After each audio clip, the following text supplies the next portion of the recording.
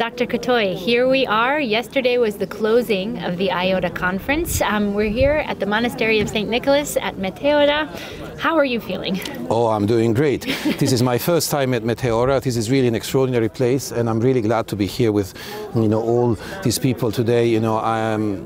I am a little bit of an outsider, because, I am a Roman Catholic. I grew up in Italy, but I've been studying Orthodox theology and the Greek fathers for almost 20 years. Wow. And in a way, coming to a place like that, you really see, the tradition of the fathers really come alive. You see that it's not something which is just in the books, but it's something that is actually lived even today. Absolutely. Oh, one of your scholarly disciplines is dialogue between Buddhism and Eastern Christianity.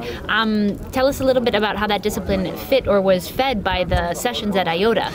Oh, well, there weren't a lot of comparative sessions here at IOTA, but, I was very intrigued by attending all these different sessions that talk about, different modes of prayer, the development of the spiritual tradition in the Eastern Orthodox Church, and the fact that the tradition is actually still very much alive in Greece and in many other Eastern European countries. Right. So it was great to actually hear a lot of scholars from many countries, from Greece, from Eastern Europe, that not necessarily come to the United States. So they give you a very different perspectives. I wonder then, coming from the Catholic tradition, how do you see IOTA continuing to sort of foster this ecumenical framework in the future?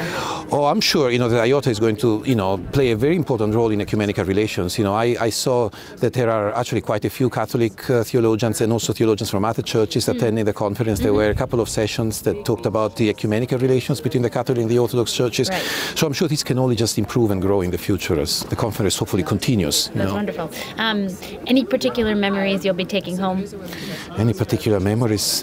The multilingual liturgy. It was very interesting, hearing, especially the first evening, there were parts of the liturgy that were chanted in French, parts that were chanted in English. It sort of really gave you an idea of the fact that even the Orthodox Church is also a universal church. Right. Well, Dr. Cattoi, thank you so very much for sharing. Okay, thank you. Thank you.